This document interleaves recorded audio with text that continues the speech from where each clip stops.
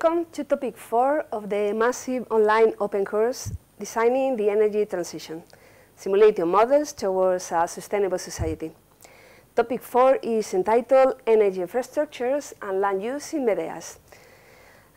This session is dedicated to the first part of topic 4, Materials, Transportation and EROI in MEDEAS. The contents of this video are related to the following modules of the MEDEAS model: energy infrastructures, materials, and land use. In topic 4, we talked about energy sources, fossil as well as renewable ones. We also said that in order to capture renewable energy, we need to build up infrastructures. The amount of renewable energy that we can extract at any moment is proportional to the infrastructures we have. When we talk about energy infrastructures, we mean such things as solar panels or windmills, but in a wider sense, we can also talk about the equipment we need to distribute the energy, or about such things as electrical vehicles and batteries that enable us to use the energy from renewable sources in transportation, for example. There is a limit to the amount of infrastructures that we may have, since their building up requires time and investment. Materials might also impose a limit, since the amount of minerals is limited, and some technologies require minerals that are very rare. The building up of energy infrastructures also requires the use of energy. This is why we need to talk about the concept of EROI, energy return on energy investment. And finally, energy infrastructure require land.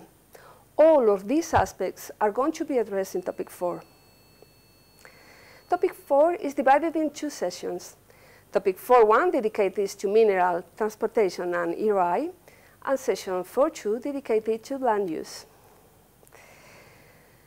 Session 4.1 starts with a review of some concepts of renewable energy extraction and distribution that were already seen in topic 3. Then we continue by focusing on one of the most important sectors, transportation. The third section is about mineral requirements for the energy transition, and the fourth is about energy requirements for the energy transition and the concept of energy return on energy investment.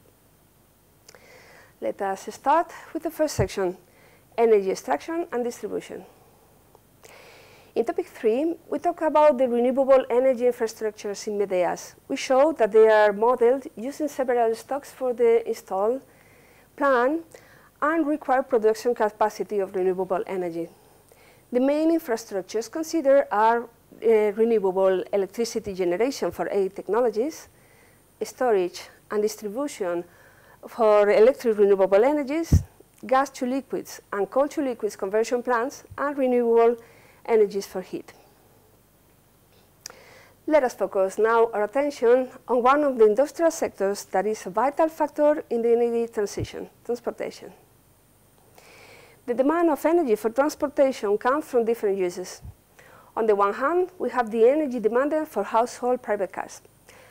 And on the other, the demand from companies that transport goods and persons, which in MEDEAS is divided into inland transportation, air transportation, and water and other transportation. The energy vectors that move this transportation are mainly liquid fuels, which most times are derived from oil. Only 2% is electricity, and only 7% is gas. We know that oil is going to be the first fossil fuel to experiment shortages, and liquid fuels are not easy to obtain from other sources. On the other hand, most of the renewable energy is electricity. It is therefore desirable to change the energy vector of transportation to electricity or eventually to gas. This can only be done if there is a change in the vehicles, and gasoline and diesel vehicles are replaced by electric, hybrid, and gas vehicles. This change can be done more or less easily for private cars and for inland transportation, but it is technically difficult to do for air and water transportation. Therefore, MEDEAS considers the change in the type of vehicle for private cars and for motorbikes, and for trucks like cargo vehicles, buses, and trains. While in the air and water transportation, only general improvements in the efficiency are considered. The MEDEAS transportation models works as follows. We consider the percentage of vehicles of each type. The rate of change of this stock is decided by the user and it changes linearly. For example, the initial percentage of cars using liquids today is almost 100%, while the percentage of electric and hybrid cars is negligible. We can decide the final percentage in the final year of the policy so that the percentage of alternative cars will grow and that of cars using liquid fuels will decrease. The MEDEAS model, at least in present version, does not consider social policies that change mentalities or enforce cultural changes, such as the massive promotion of public transportation or bicycles. Therefore, the total number of vehicles is determined by the economic demand and the growth of the population. The number of alternative vehicles, therefore, is determined by multiplying the total number of cars by the percentage of each alternative vehicle. This estimates the number of cars and enables us to determine the batteries needed and the necessary energy, which is calculated via the energy intensities of households and inland transportation sectors. In the Excel file inputs W, the user can decide if these vehicle substitution policies are activated or not, and also decide the initial and final year of the substitution and the desired % of vehicles in the final year for household vehicles and for inland transportation vehicles. Let us take a look now at the third part of this session, mineral requirements. Minerals are present in the earth in crust in deposits of high concentration coal mines. These deposits are classified into resource and reserves. Reserves are those technically, economically, and legally feasible to extract. Resources are greater. They are those deposits that might eventually be extracted, but which at present are not profitable or legal. However, resources might become reserves when the price or the technology makes extraction viable. Human beings extract minerals to use them in different technologies. After use, some of those elements are recycled. Both extraction and recycling require energy. Normally, extraction requires more than recycling.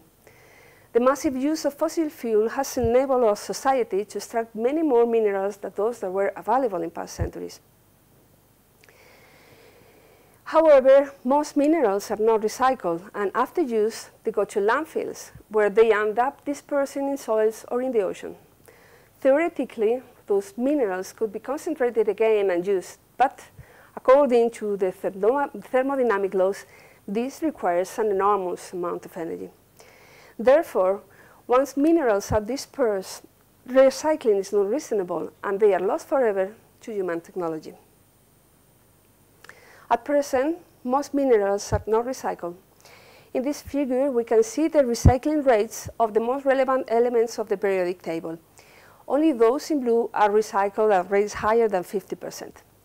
Many minerals used in electronics and in renewable energy are not recycled at all. For example, lithium, the lightest metal, which is very important for making light batteries for electrical vehicles, or gallium, indium, and tellurium, which are used to obtain high-performance photovoltaic panels, or neodymium, which is used in the permanent magnets of wind turbines. MEDEAS considers the availability of 58 materials, of which 19 are minerals. They have been chosen because they are the bulk of the raw materials used in the construction of the 6 most critical technologies, which are solar photovoltaic, concentrated solar power, onshore and offshore wind farms, batteries for electrical vehicles, and electrical grids. And also, MEDEAS calculates the demand of the rest of the economy. The policy that can be selected by the user is recycling, while the output information is warning that tells us when the reserves and the resources of a particular mineral are depleted. In the Excel files inputs W, the initial and the final year of the policies and the recycling rates of each mineral can be selected. In order to have a sustainable technology, we should move from today's picture of very low recycling. Otherwise, the transition to renewable energies will deplete the reserves and even the resources of some key critical minerals. For example, a 100% society, renewable society in 2060 with no recycling policies will use 78 of the reserves of copper, 135 of the reserves of lithium, and will need an amount of tellurium and indium several times bigger than the resources of those minerals. In fact, the reserves of 11 out of the 19 minerals that we have considered will be depleted. Some of those minerals could be substituted by others, but at the cost of losing their unique properties, which means we will end up with technologies with lower efficiency and more land demands. The last session of this presentation is about the EROI of the transition to a renewable society. The most common way to calculate EROI is in the static form. A static EROI is the result of dividing the energy output of an infrastructure over all its lifetime by the energy needed to build and operate it. In MEDEAS, we have calculated the static EROI of the most important renewable technologies based on their material requirements. The results are shown in this table. We can see that some of them, such as biofuels, have energy returns very close to 1, which means that the energy they give is almost the same as the energy they require. While others, such as photovoltaic, solar CSP, and wind offshore, have higher ratios. These ratios can be compared with the combined EROI of the entire economic system, which at present is higher for most technologies. However, MEDEAS does not only calculate the static EROI. The dynamic nature of a model enables us to take into account a very important aspect of the energy transition. As the stock of renewable infrastructure is set up, energy needs to need invested in advance. For example, if we want to increase the renewable energy following the pattern of the right-hand graph, we will need to invest energy in a pattern similar to the one of the left. The result of subtracting the energy invested from the energy obtained leads to the curve shown below, which in the first year gets negative, which means that renewable infrastructures becomes a net consumer of energy. This pattern is called the energy trap. Renewable energies become a sacrifice of present well-being for the sake of the future. In MEDEAS, dynamic EROI is calculated by dividing the output of energy obtained in one particular year from the whole system by the energy invested that year. If the introduction of renewable energies is very fast, we might find situations such as the one shown in this graph. Let us assume that the percentage of renewable energy in the electric mix is increased to 50% or to 70% or to 100% from now to 2060. In these cases, the EROI of the whole system would decrease much faster for the 100% target than for the 70% or for the 50% target. The fast introduction of renewable energy is lowering the EROI to a low and dangerous level, forcing society to function with very low net energy. Some argue that the minimum EROI needed to maintain a complex society is around 5 or around 10, depending on the authors, although these data are subject to many uncertainties. This concludes session 4.1. The second part of topic 4 can be found in the video of session 4.2. Goodbye, and thank you very much for your attention.